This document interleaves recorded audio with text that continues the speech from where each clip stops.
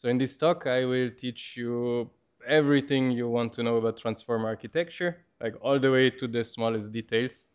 I hope you'll be able, or I'll be able to convey it with enough intuition that it will be fine to follow. Before that, I want to see like who has, okay, first, who has used transformers in their work already? All right, who has implemented a transformer themselves? Oh, quite a few, nice. So for you, it may be a bit more boring. For the rest, it should be very interesting. All right, so let's jump right in. Once upon a time, machine learning looked very different than it looks now. We had different sub-communities that were very clearly separated. There was like computer vision, NLP, speech, translation, RL, and each of them had their own separate tools that really just made sense for whatever they are working with. Like in computer vision, we used convnets and later resnets. So convnets are basically learned convolutions over the image that apply filters to small locations in the image, and these filters are supposed to detect some patterns. Like, for example, you could have one filter that tries to detect the hand of the robot, and the hand of the robot should look the same no matter where on the image it is, right? Because the hand of the robot just looks like the hand of the robot. If I move my camera a bit to the right, the hand should still look the same, right? So there was this spatial independence that was built right into the architecture. Similarly for language, like language, vast majority of languages go from left to right, character by character, word by word. And so this was built right into the models. RNNs back then, LSTM being the most popular, or GRU. There was an architecture specifically designed to go character by character and integrate the information it sees over time. And I'm not gonna do all of them, but like basically each domain had their specialized architecture. At some point, we were still small enough that it was possible as a vision researcher to also read the papers from NLP, speech, and so on, get some ideas. But then everything grew like crazy and it was impossible. So vision researchers just look at vision papers and architectures and so on. NLP just at that. And we kind of diverge a bit and don't learn much from each other. However, something happened maybe 5 years ago or a bit more than that now. And now it looks kind of like this. This is a slight exaggeration, but for those who don't know, this is the canonical picture of transform architecture from the original paper. And slowly but surely, it has started from here and then come here, come here, come here, and just taken over everything. Is this slight exaggeration in the sense that some vision people still use convnets, and there's nothing wrong with that. Some speech people still use other models and so on, but large part of each community uses transformer, and the nice thing, essentially the same one. I will show you the small differences as we go through different modalities at the end of this lecture. But I actually like this because it means that we can, again, more quickly understand each other's papers. We can learn from each other's tricks. Like, let's say in vision, we found a trick to make transformer much more stable, and then language can use this, and vice versa. Language finds ways to make it much more efficient, so we can use it, and so on. So I think this is great. All right, now let's get to the transform architecture itself. The very initial, let's say, sparks of it, not really version of it, but comes from a translation paper. It was this one in 2014. That introduced essentially what is the attention mechanism, and almost exactly as it is used still now. So that is 10 years ago.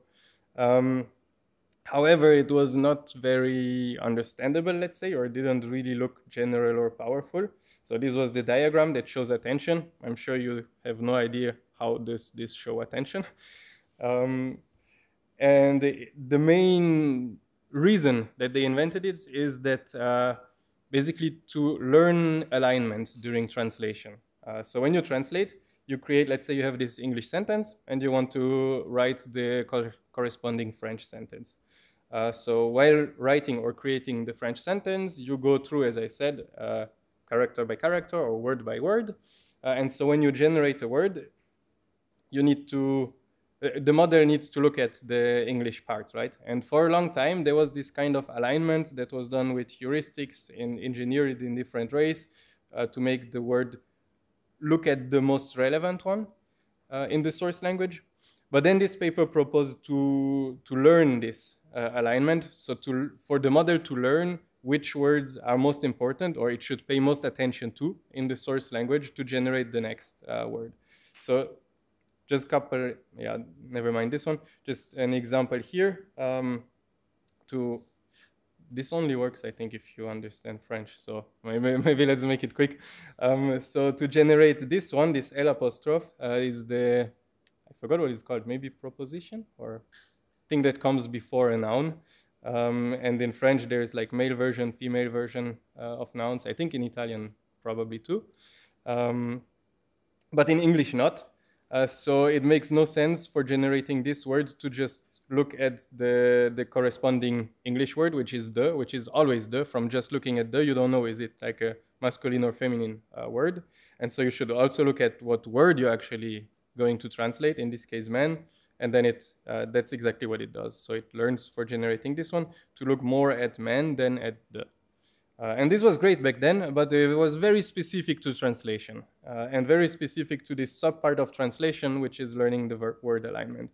And the whole paper mentions the word attention only 3 times and kind of like in the introduction as slight motivation, and that's it. So it didn't really take off then. And it took another 3 years for it to take off for this paper that you probably all know at least the title of, Attention is All You Need, which introduced the transformer architecture, again, for translation. However, what it did is like take this attention mechanism and use it basically as the core main mechanism of the model everywhere, multiple times around. Is this a question? No? Okay. So in the next couple slides, I'm going to go through the attention mechanism in very much detail and just completely out of context, just as a single building block that you can use to build models, to build translation models, language models, but also anything else you want, like let's say game outcome prediction models or things like that, right? Just see it as a new component. A little Lego piece you can use in building models. And attention is essentially, you can think of it as a dictionary lookup, but kind of a soft dictionary lookup. So you have your dictionary, where just like in Python, the dict, you have your keys and the corresponding values. But as in neural networks, everything is vectors, nothing else. So your keys are vectors, your corresponding values for each keys are vectors, and then you have a query, the thing that you want to look up in the dictionary, and that too is a vector. So then what do you do to perform this lookup and in a soft way? Everything always soft such that we can later do differentiation and optimization and so on. So you take the dot product between your query vector and each of the key vectors. This dot product gives you a number, which essentially means how similar they are, right? So it's larger as they are more similar, or smaller as they are more opposite. And so you get as many numbers as you have keys. They are just float numbers. Then what we do is to normalize them. We use the softmax such that after normalization, they sum up to 1. And these we call the attention weights. So let's say, for example, this query here is kind of... Yeah, let's say it's kind of similar to this one. So the dot product is like 3. And let's say it's very dissimilar to all the next ones. So let's say the dot products are like -5, -3, -1. And let's say, again, it's kind of similar to this one. So dot product is, again, somewhere around 3. So then after normalization, we would have essentially 0.5 here for that one, 0.5 for that one, and zeros all the way in between-ish.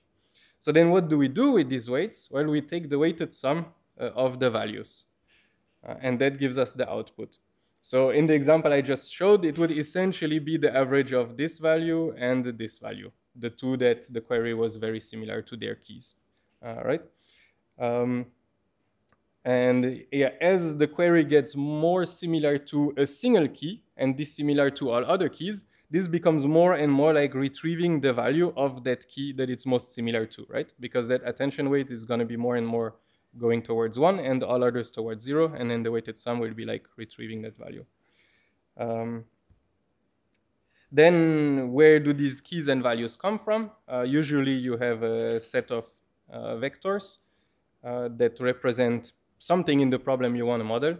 Let's say you want to model like a soccer game, and you have all of the player status, the ball status, and other things. And each of these are vectors, like just abstract vectors in space, and you want to model like the outcome, who is going to score next, let's say, right? Then you would have each of these are like the player status, ball status, and so on, all of these vectors. And then from those, you do a linear transformation of each learned with a learned weight matrix to get the keys, one key for each of the status, and to get the values, one value for each status. But later we will see how to put this into a whole model to build the full transformer, right? But now this is an example of how you could use it as a component in your model. Question?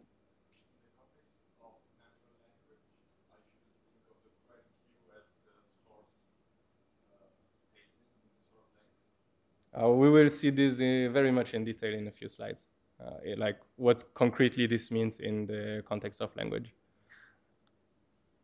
So far, so good? Okay, attention is basically a soft dictionary lookup with stuff that you can learn everything. But that's not everything. I actually lied to you. This was not the full attention. There is a few more details in the one that everybody uses. The first one is, sorry.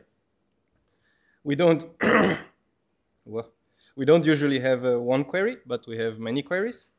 So that's easy. So we just stack them together, and instead of having one attention weights vector, we have now a matrix, and instead of getting a single output, we get many outputs, one for each query, right? And it's nice, it's more efficient because matrix operations are more efficient than vector operations. Furthermore, what people usually use is called multi-head attention. So it essentially means we repeat this many times again. So for all of our queries matrix, we actually derive multiple query matrices, like let's say 16 of them, with 16 different of these transformations, but all based on the inputs. And then we get actually 16 attention matrices, and we get 16 times the output for each query. This is how it's usually shown. I slightly prefer this one. I think it's more real to what happens in the code and also more intuitive, but it's the same thing. So usually then each of these queries, if you use multi-head attention, the projection is to a lower dimensional space than if you use single-head attention, like this WK, these keys are lower dimensions. So it's more like that. And in this case, it would be 3 heads with 4 queries and dimension 2 of each head. And then still, okay, it's the same. You get a full attention matrix for each of the heads. So in this case, 3 attention matrices. And then the outputs, right? You get the output for each head. And then you just concatenate them back. And you are back to having a single output for each vector. And all of this process, in short, is usually written like this. You will see this formula everywhere. This is the query key dot products. And then there is like a hard-coded scaling factor that makes all the learning work better. You can just accept it or ignore it. Or maybe it was covered partially in the previous lecture. It's related to stuff discussed there, like this mu prop and so on. And then the softmax to normalize them to get weights that sum up to 1. And then the product with the values, which is this weighted averaging of the values. All right. So that was the full attention with all the bells and whistles that are typically used. Good? Good. Now how this is used in the transformer architecture. And this we're going to spend probably half an hour on just this slide. But we're going to go through piece by piece for all the pieces and try to see how it works in detail, and also for each part an intuition of how you can think about that part. So keep in mind this was made for language. So I'll use, for translation, sorry. So I'll use a translation as an example throughout going through this. And then later in the rest of like the last half hour, I'll show how to adapt it to other tasks and modalities. So it's 2 parts. The encoder part is this side, which gets the whatever input you have. So in translation, it would be the language in the sentence in the original language. And then it processes that. And then we have the decoder, this side, whose task it is to generate the output. So for example, the translated version of the sentence, or if the input was a question, the answer, or anything like that. So let's start with the encoder. At the bottom here, we have two pieces, the input tokenization and embedding, and the position encoding. So in the case of language, and this is the part that differs if you do other modalities like vision, audio, and so on. In the case of language, we have a text input, which is a string. Like somehow we got to turn this into vectors. Otherwise, all of the stuff I described before, all of the optimization and so on you've seen in the previous lecture, like we cannot do this with strings, right? So input tokenization is how we turn the string into vector. And it's a couple steps, like this example sentence, the detective investigated. First, it's split into pieces. These pieces could be individual characters or individual words, but what most commonly used is tokens, which is a thing kind of between character and words. So here is an example of tokens. So sometimes the whole word, especially if it's common, is just a token. So the becomes the token the. Detective maybe becomes a token detective, but maybe investigated may get split up into 3 tokens, for example, like invest, which is very common. It's also investing and other things, egate and add. For example, I just made up this example. But this is like a whole class of things that exist, tokenizers, and there's like research papers on tokenizers, discussions, and so on. Then you usually have a vocabulary. And that's just a predefined list of tokens that you support with your model. And usually it's somewhere between 32,000 to 256,000 tokens. And so you now map your individual tokens into their index in your vocabulary. And usually more common words appear earlier in the vocab, less common, more rare later. It doesn't need to, but it's what's commonly done, and it's a good heuristic to know. So for example, the may be like the 3rd word in our vocabulary, detective may be the 712th word, and so on. So this way we turned our string into integers. So we're almost at vectors.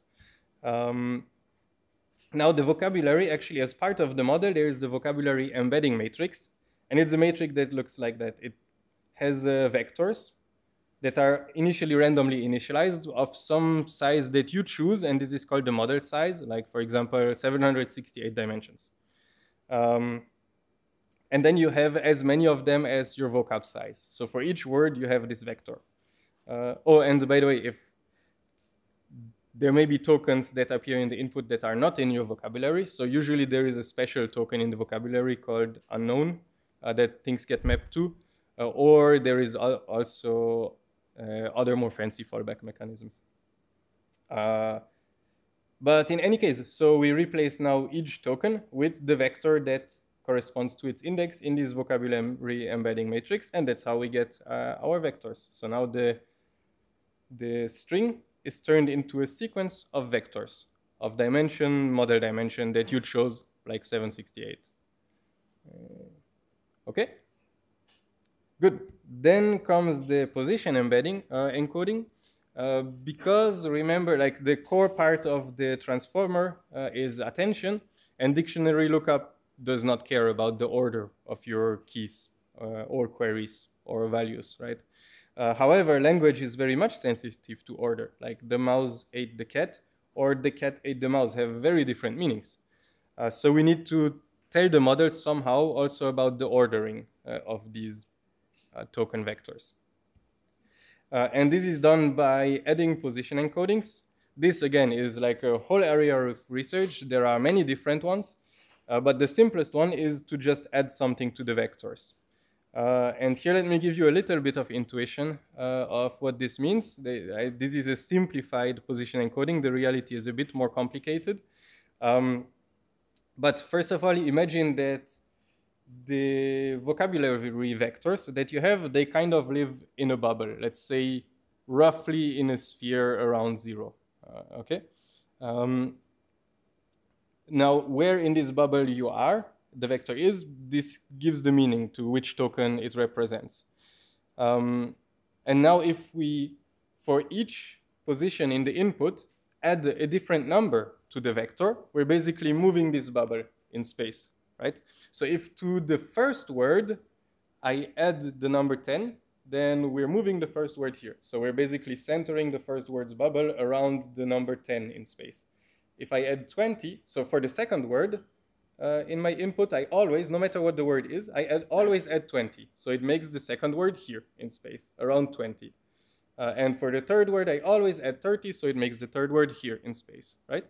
So just from looking where in space the word is, or the token or the vector, is the transformer, whatever it makes, it will know the how manyest word this is.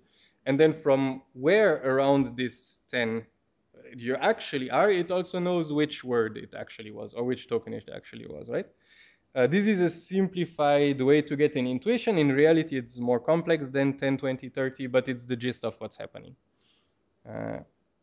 Okay, so now we have a sequence of vectors in space that have all the information related to the input needed. So now we can start processing it. Any questions so far? All right, then let's start processing it. The first piece that we encounter in the encoder is multi-head attention that I just explained. So this basically, each of the tokens from the input becomes a query, becomes a key, and becomes a value. So basically each token can look around to all other tokens and see what else is there and decide how to update its own representation as the output, right? So for each token, we get a new token as output, same dimension, same number of tokens, but it had the chance to look around at all the other tokens and consider a bit what's there, like collect information of what else is there. Like for example, the token invest, it's ambiguous. It could be about investment, it could be about investigating, maybe a third word I cannot come up with. But if it can look around, it can see, oh, there's the token detective. Okay, I'm very likely about investigating. Maybe a little bit investing, but it's unlikely that detective story is about investing. But then it looks around everywhere, right? It also sees egate and UD, and it's like, okay, yeah, for sure, I'm about investigating, and it may update its internal representation like this, okay? Then we have a pointwise MLP.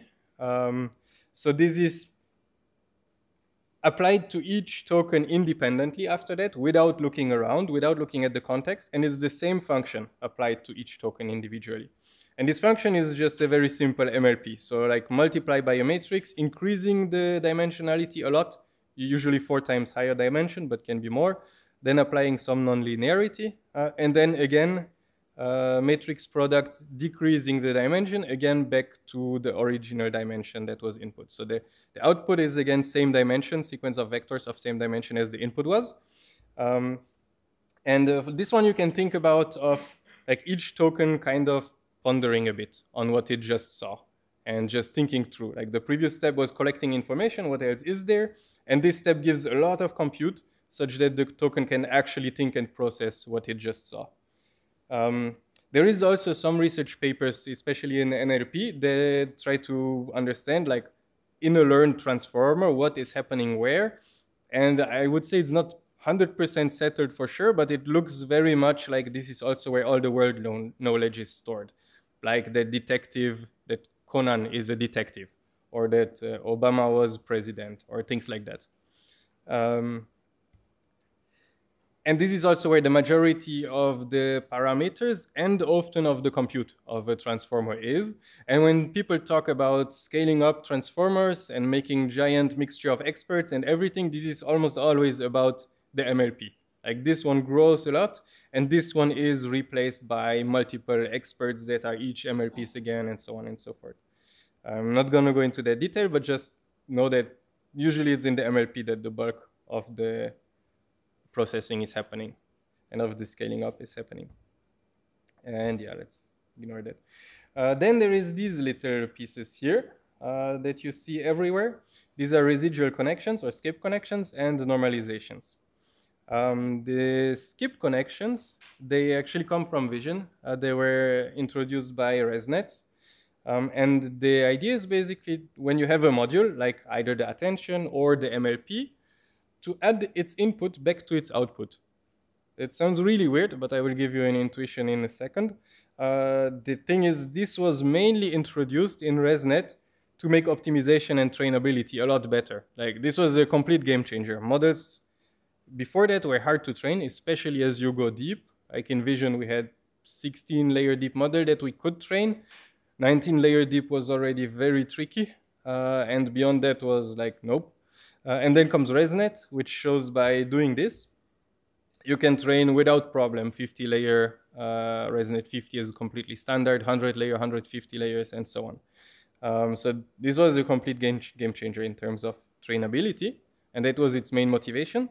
However, so it's usually shown as this, and I just explained it like this also, right? You have a block of processing, and you add the input back to its output.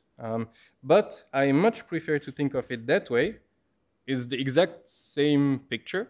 I just moved stuff a little bit. But this is a different perspective. It's like you have the input, and then you have the block that does some computation on the input and proposes a change to it, right? So you can now think of the architecture, any architecture with the long residual stream going everywhere, that each block keeps kind of looking at this stream and suggesting an update. Look at the stream, suggest an update. Okay? And then the normalizations are another thing that just make training much more stable. And there is, it's basically standardization of activations. It's like there exist multiple variants. Layer norm, RMS norm is getting popular now, but it's basically stuff like subtract mean or divide by standard deviation or things like that.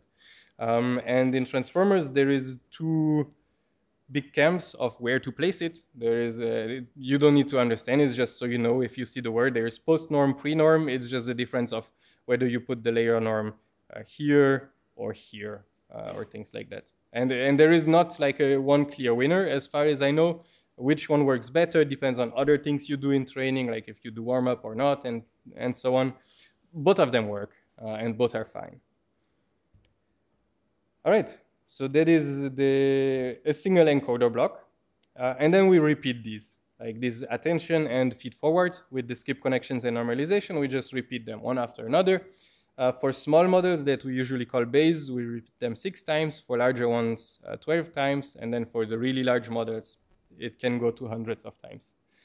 All right. And the output of this is a set of vectors, right? The same amount of vectors as we had as input and same dimension as we had as input. However, now these are heavily processed, right?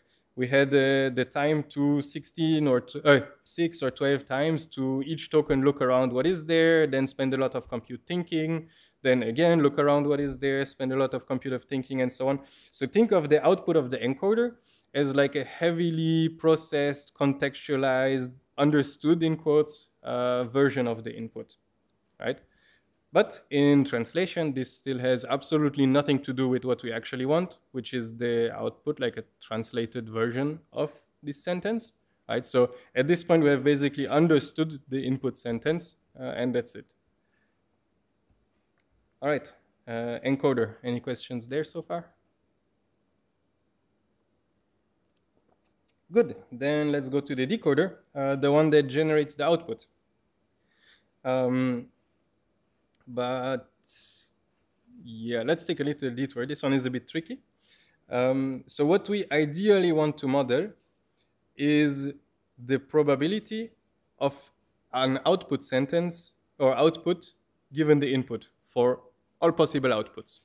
All right, so in an ideal world, we would like some function that for all possible sentences in French gives us the probability of that sentence for the input the detective investigated, right? Because there is not usually one unique correct answer. There is multiple ways to translate this with small variations and so on. So there should be multiple sentences that have high probability, but also a ton of sentences that have near zero probability. This seems kind of impossible to do because like the output space is just so gigantic. However, there is a couple saving tricks that makes this possible and tractable. The first one is this, I forgot, I think it's called the chain rule of probabilities. So we can decompose this. If Z is actually like the output sentence is actually a set of output variables, individual ones, like a bunch of tokens, for example.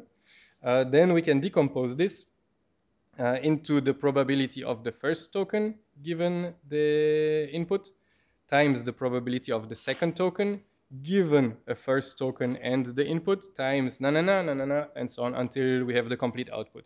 And this is an exact equality, right? This is a rule in probability theory.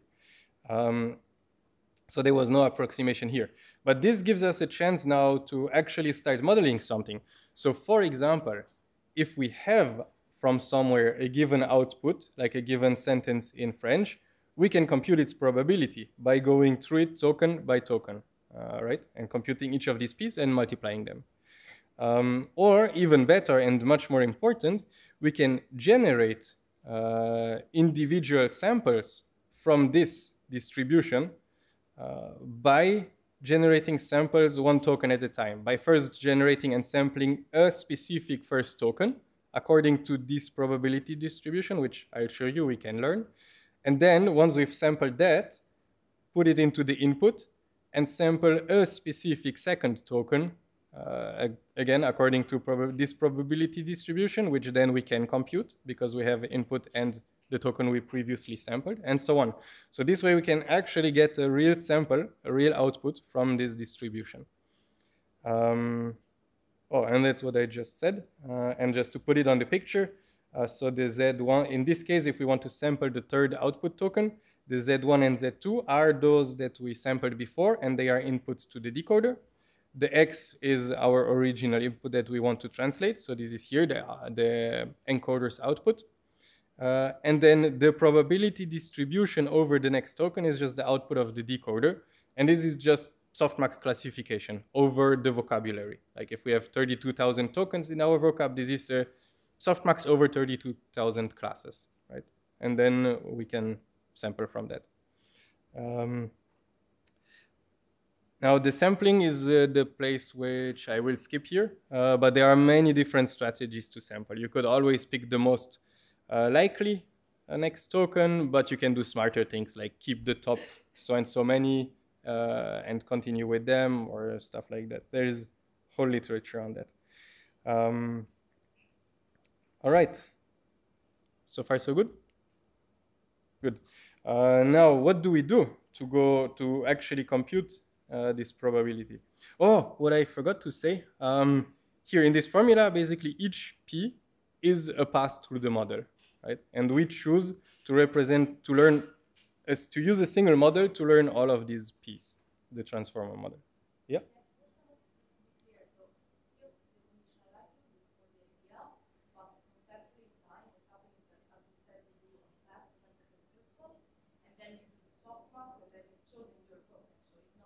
Yes.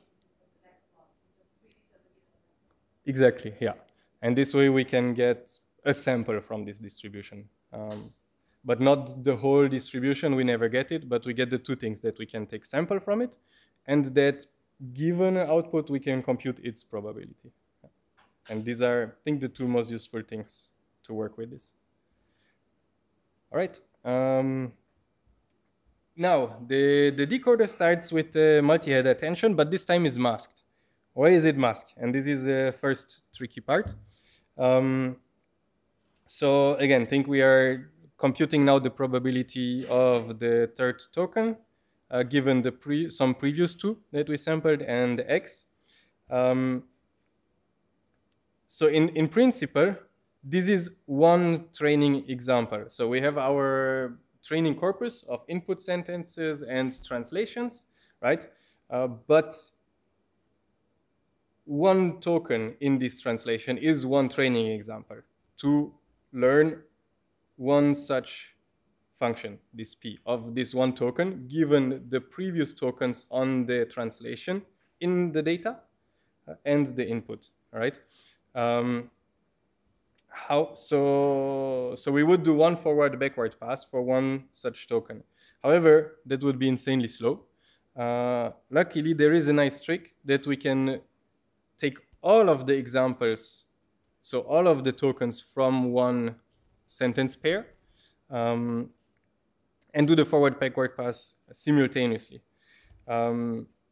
How does this work? Well, because for each individual output token, it should only look at those before it, right? Because that's exactly how this function P is defined, right? Z3 only depends on Z2, Z1, not on Z4, even though in our data there exists a Z4 and next one, right?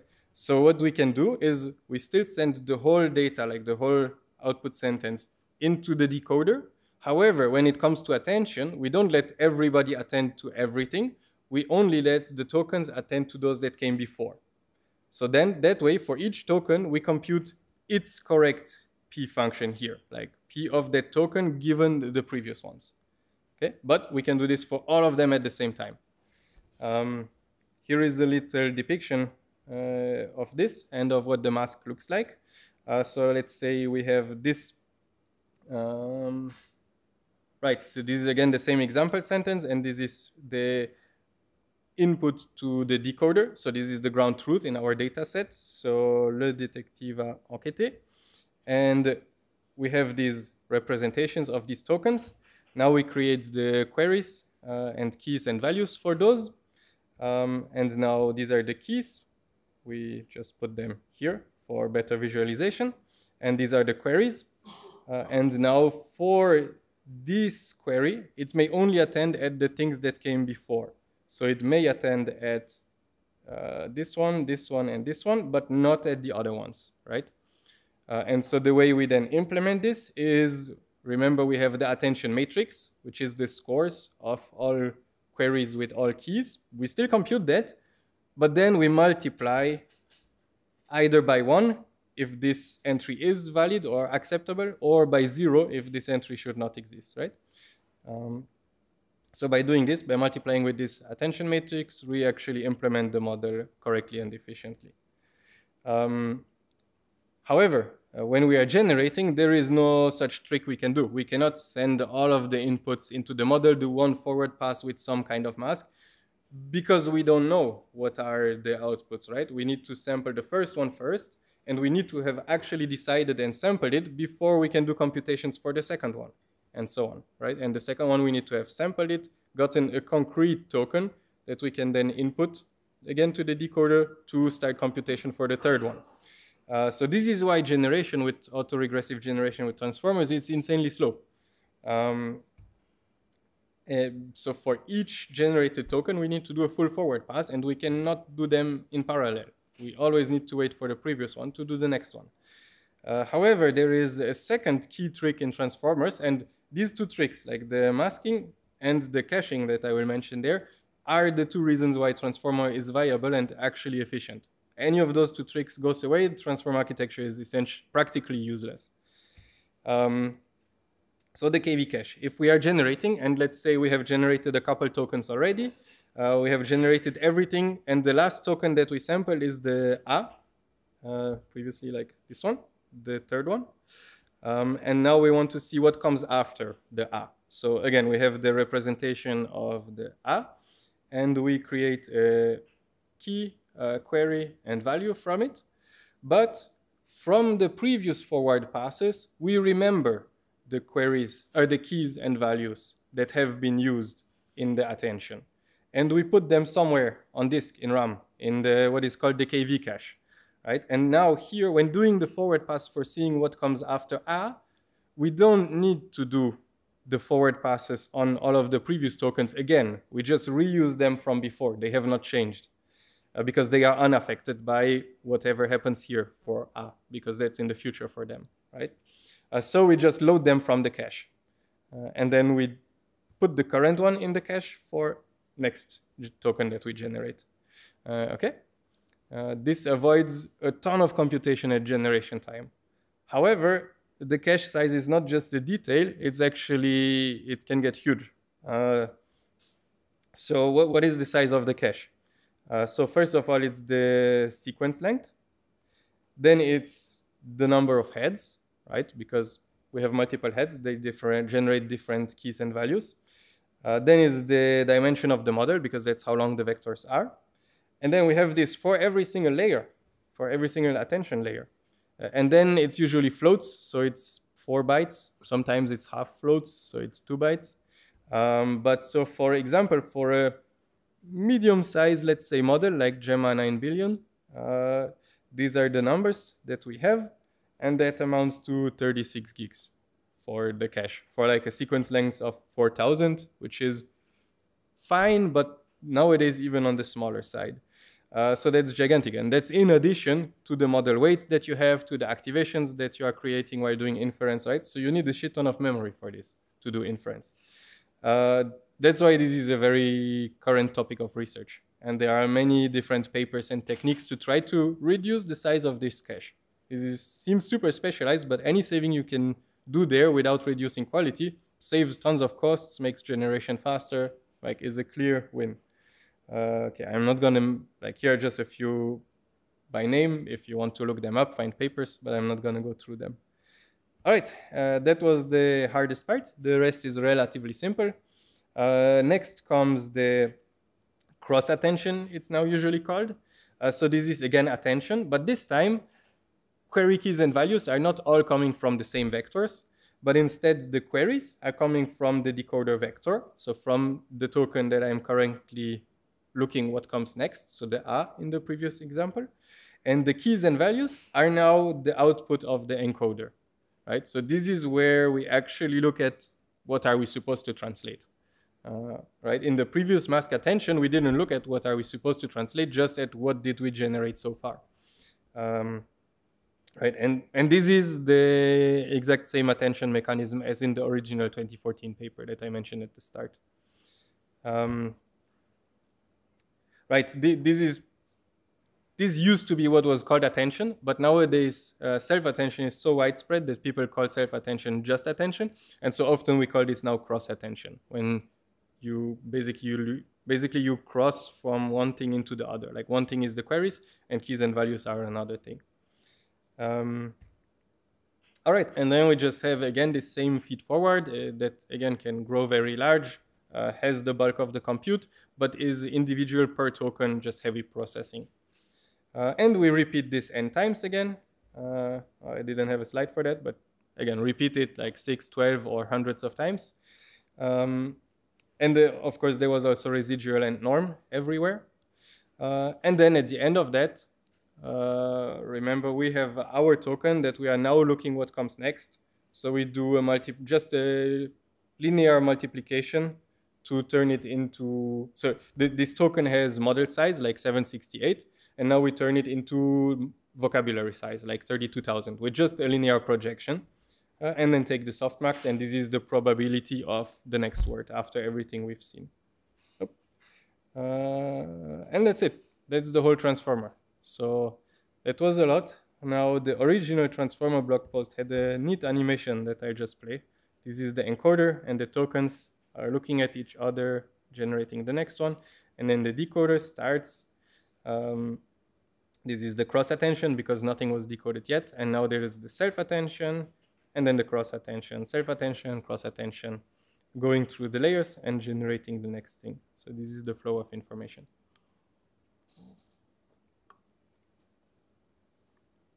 Now, one thing that people are commonly thinking of when they think transformer is expensive, slow, tons of compute, right? I want to say this is not actually true. This is not because of transformer. This is just because we scale everything up. The original transformer paper was actually especially impressive because it got better results than previous models, 1 or 2 orders of magnitudes cheaper. So this is a table from the original transformer paper. You see transformer here in the bottom. This is some translation scores, translation metric from English to German, from English to French. And you can see that it got better score than any of the other models. And the other models are very diverse things from before. Like some sequence-to-sequence models with convolutions mixed in, some RL, some ensembles, whatever. So it got just better than all of these. And the computation, the training cost, was multiple even orders of magnitudes cheaper. Like it's in terms of flops, and here it was 10 to the 18 or 10 to the 19 for the larger one, and all previous methods were like 10 to the 20, 10 to the 21, right? So transformer is actually an efficient model compared to others. It's just seems expensive because now we use it for large-scale things all the time. All right, that's all about the architecture and its details. If everything is clear now, everybody should be able to, like, right after this, open your laptop, implement transformer, create AGI, and there you go, right? Cool. No, but by tomorrow, I think maybe the. All right, so now the last part, yeah, half an hour. I try to make it a little bit shorter for time for questions, but how this architecture now is adapted to all the different modalities, and a couple of good things to know for your implementation that you'll do afterwards. So the first takeover was clearly in translation, with everything that I just showed you, including this very impressive table that just showed like, wow, 10 to 100 times cheaper and still better. The next big takeover was in natural language processing in general, so not just translation. And there is three major ones there that are three different versions of the transformer. You have some, so, and you can use all three of them almost interchangeably. The now most popular one is decoder only. GPT, I think, was some of the first instances of it, where you basically just remove the encoder. So you also remove the cross attention. So how do you then use the input there? Well, you just put it in the front of the output, and then that's your input. Or you can use this if you want to just generate without the original text. Just start generating out of the blue, right? The GPT paper was like, okay, we learn a model that just generates anything from the internet. So it just learns probability distribution over all text from the internet. Then you don't have an encoder. You don't need an encoder. And if you want to input, then you just start your sentence that you generate with that. There was also, this is not in chronological order, by the way. There was also BERT, which was a big breakthrough that was encoder only, so no decoder.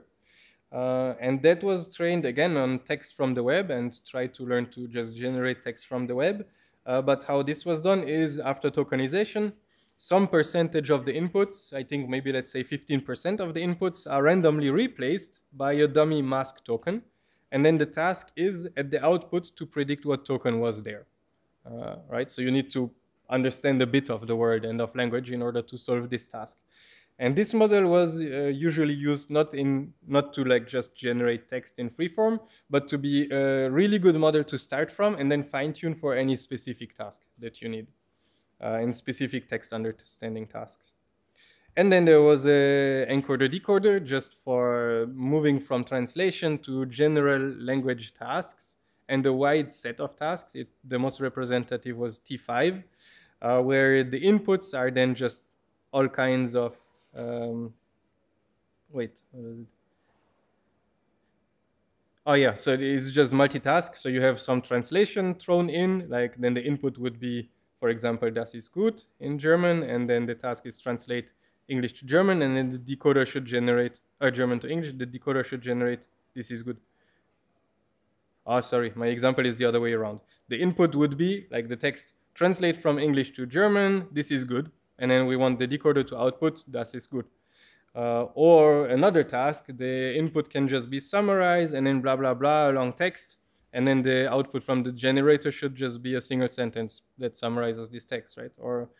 Or it could be, is this toxic? You look beautiful today. And then the output should be, this is not toxic, for example, right? And this way they just got a large collection of language-related tasks and put them into this input-output mapping and then train the transformer like that.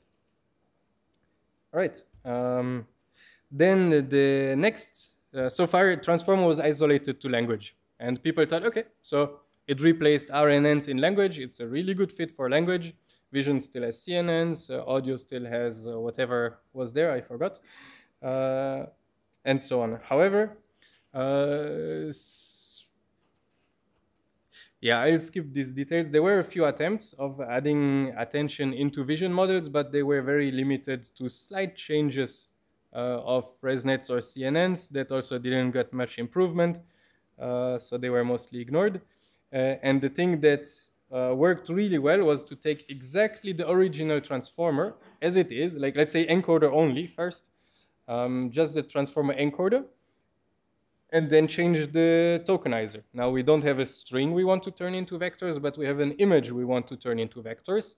And the simplest thing that worked was to take the image and cut it into patches, like pieces. For example, 16 by 16 pixels, and then the next 16 by 16 pixels, and then just flatten this into numbers, right? A pixel is a number between 0 and 255, or if you normalize it between -1 and 1, let's say. And then a pixel is 3 such numbers, red, green, blue. And then the patch is 16 by 16 by 3 numbers, so 768 numbers. And there you go. There you have your float vector for this patch, right? Or maybe you would just then have a learnable linear projection of that. First, if you want another dimension that is unrelated to your patch size, like let's say you want 512 as your model dimension, then you just project that 768 pixel numbers into 512, and that's your model. And the rest is just, oh, you add the position embedding again, which tells you where the patch is from in the image. And then the rest is just the standard transformer encoder. And then in Vision, the common task for pre-training used to be you have images and human annotated classes, which says what is in the image, like a cow, a building, and so on, right? And so just classification task is single class output for the whole image. Yeah, and then train it with that. And then it was the same story as in translation, basically. Cheaper than previous large-scale CNNs, but better results. And this is called the Vision Transformer, or VIT. And that was the first time transformer was used successfully, almost without changes. The only thing that changed is here, how to convert the input into a bunch of tokens, and got state-of-the-art in another modality. And then a bit later, the same story happened in speech. So speech, you usually have the wave, so a sequence of, I think also integers, 16-bit, I believe, but I'm not a speech expert. And then there is a standard processing thing in speech called spectrograms, where you transform it into this picture, which disentangles, I think, frequency and magnitude or something like that. And this is essentially like a picture, like pixels. X-axis is, all right, x-axis is time, y-axis is, I think, frequency, and then the value is the magnitude of that. And then I basically do the same, cut it into a bunch of patches over time, and then flatten and embed those and pass them through a transformer, where maybe this is the input then, and the output is to turn it into text, for example, with the decoder turning it into text. A question there?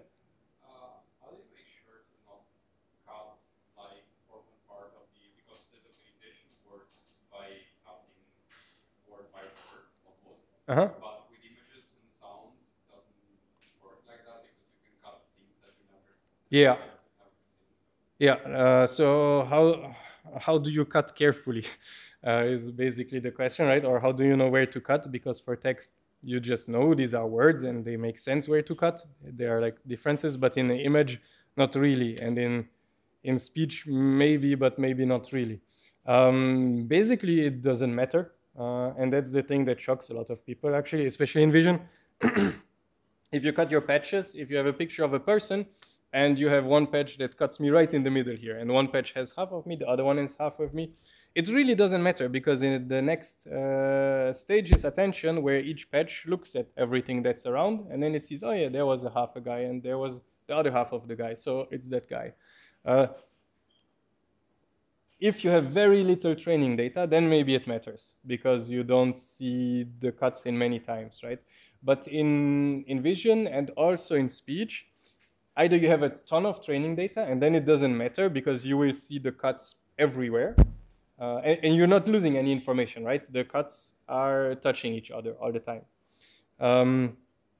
Or if you just have, let's say, a medium amount of data and not a ton of it, then you do random augmentation. That's like random hand-engineered changes to your input that don't dramatically change the meaning, but make the model more robust to this. Like for an image, you could shift it by a few pixels at random to the left or to the right, right? And that way you see over time, even though you see the same image multiple times, you see it slightly shifted, so you see the cut in slightly different places, and the model just learns to deal with that. There have been attempts to do like fancier, nicer ways of cutting up images, but they usually don't give a gain as you scale up or augment more. Yeah. All right. Yeah, so the first model doing this was called Conformer. That did add a little bit of a piece into transformer model, but then a bit later there was OpenAI's Whisper, which is literally just the standard transformer model, cut the input into pieces like that, and that's it. The RL takeover, I want to spend a little bit of time to explain this because it has a cool idea that you can apply to all kinds of other things. And this is only one half of RL. It's offline/supervised RL. It's not online RL. I think you will have RL lecture later in the week. So I'm going ahead a bit. But basically, imagine you have you're doing RL, so either playing games or a robot doing stuff. And let's say in however way, you collected a set of traces of this happening, like either from players playing game, you just collected their games, or from the robot doing stuff with demonstration, you just collected the robot's motor actuations and sensor inputs over time, right? And now you want to learn a model to basically imitate that human or that behavior. And so this recently in RL was turned into a essentially language modeling task, where the language is not really the words, but is the sequence of inputs and outputs of the robot or the game player over time. So here, for example, the most typical example of Atari games. So a sequence looks like this. You first have an observation of the screen. You turn this into tokens, like I just explained you do in Vision Transformer. You cut into patches and then have these patches. This is the observation. Then in RL, I forgot to say what you usually want to optimize is the return. So it's the sum of all of the rewards you will get in the future. And if, wait, yeah. If you have your data set of traces, for any individual trace, you see the full trace until the end of time, right? So you can just compute the return, like how many rewards you get until the end of the trace. So the idea here is you put this in here. In reality, once you deploy, you don't know because you don't know the future. You don't know what will your return be, right? But for training, you can do this. So we put the return here from the trace after the observation. Then the action that was taken, like by the player, which key the player pressed, or by the robot, which motors got how much voltage or whatever. And then there is an immediate reward that usually happens from the environment. This depends on your scenario. It can, technically you have a reward every step, but it can be zero for a long time, right? And it can become something when you have a success, like when you collect a coin in the game or something like that. Right, and that is a sequence now. This is how we turned a trace into a sequence. Or a sentence, if you want, if you think of language. And then we can just learn this sequence with a transformer, let's say a decoder only. It learns to model these sequences, and that's it. Then you can sample the next token of a sequence, right? So you could sample an observation and return and so on out of the blue afterwards if you have the model. But more realistically, when you want to use the model, you get an observation, the current game screen, so you tokenize it here. Now you don't know the return, but you don't have to. You can just set it. Like you just say 999 as a score, and you give it to the model. And then you sample the action, right? What does this mean? It means the model is now going to give you the action of a really good player. That a really good player in your database that used to score very high return for this kind of input, the action that this kind of player would have taken. Right? If you set this to something bad, like 0, then you would get the action that is typical of a very bad player, given this observation, right? And this is, I think, a very nice trick that you can use in general with the autoregressive models. Try to use some privileged information that you have in your training data that may be about the future, a deployment you don't have, but that kind of controls or slices and dices your the data distribution that you're trying to model, right? And then later at training time, or at test time, you can just set it to sample more from the area of your data that you prefer. Like in this case, you just set a too high reward to sample the actions the way a good player plays, right? And this is very related to, in language models, the prompting techniques like, oh, you are Einstein, the physics expert, and need to solve this problem. No, no, no. It's basically the same idea. It's making it sample more from high quality regions of the data. Okay, and now all of the different communities have figured a way to use almost the plain transformer for their models. But what this means is we can also look at communities mixing each other, right? Especially with vision and language, this has happened a lot recently. Now, basically anything you can turn into a token, just turn it into a token and throw it in transformer. It doesn't even matter what are the other tokens. Like if in some way, for example, from videos, you have an image and the text and the audio, you can just turn all of them into tokens and throw them all together in the transformer and have one that learns to model everything together. And I think this is one of the coolest things that has happened in the most recent years, that it has become very straightforward how to mix modalities. And now it's more about thinking about how do I get the data that is interesting, right? What kind of task can I now, how to say, can I now perform or learn to perform with this model? And I want to end with one quick note on efficient transformers. I think this is almost not necessary anymore. I think now it's accepted that the original transformer really is the best thing. But there was a period of time in the last few years where there was a lot of more efficient versions of transformer that were suggested. Like, let's see, a few popular examples was a performer or long-short transformer, perceiver. Anyways, there were a lot of them, and all of them claiming to perform the same as transformer, but be more efficient, not have this quadratic attention cost, for example, and things like that. However, some colleagues of me then spend the time, first of all, to write a big survey about all of these and group them into different types of how they try to change the transformer, make it more efficient. Then create a benchmark that actually properly tests long sequence modeling with all of these different variants, and then measure all of, or the most popular of these transformer alternatives. And this was their main result. X-axis is the speed of the model, and y-axis is their score on this LRA, it's long range arena. So this was a set of benchmarks specifically for modeling long sequences and for testing that. And the higher the better on both sides. And so basically what you see is the original transformer is here. It is slow, but it is the best. Big Bird is one exception. And any other alternative, if they are much faster, they are worse. There is no free lunch. There was no model that is just top right here, right?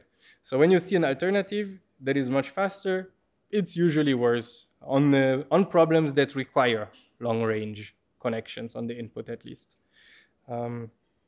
But maybe sometimes it's fine, depending on what you want to do, right? Maybe you want something that is 10 times faster, but a little bit worse. And with that, I thank you for your attention.